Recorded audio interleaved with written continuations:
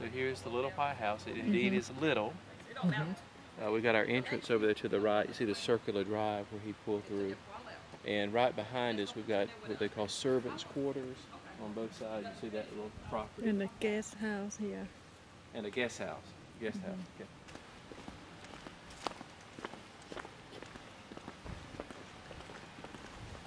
Franklin Delano Roosevelt, President of the United States, died in this house on April the 12th, 1945.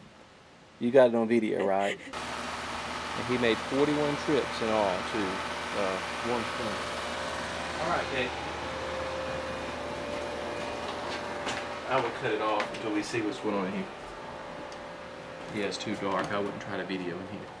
Okay. This is where FDR was sitting. Of course, you don't have to worry about the little thing at the chair. He was sitting there when the Russian artist was painting his portrait.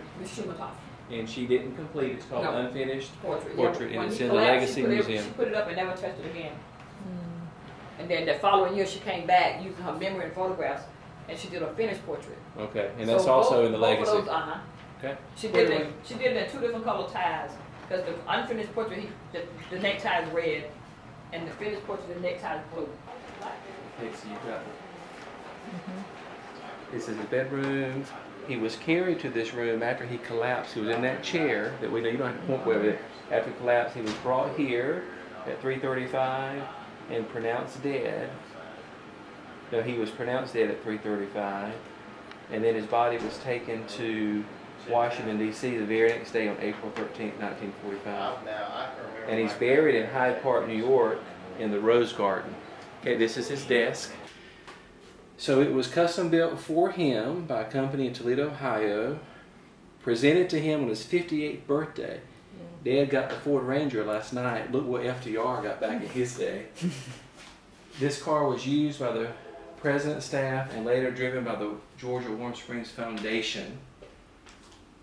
So it's quite fascinating. Gonna get me,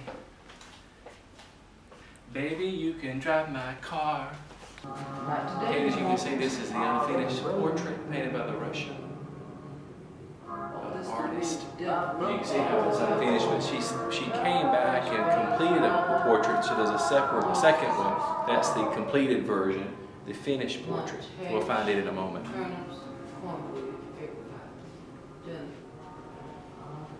Oh, here. So this is what she was intending to paint right here. So she came back, and with photographs and her memory, she completed the portrait. But he was actually sitting for that first portrait when he had the cerebral brain hemorrhage and died.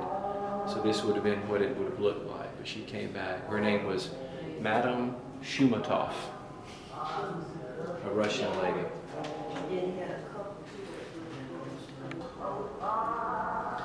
So this is a flag that was flying over the home when he died, and then it was placed on his coffin. You can back up, Kate, and then the coffin was loaded into a train the next day, and the body was sent back to Washington.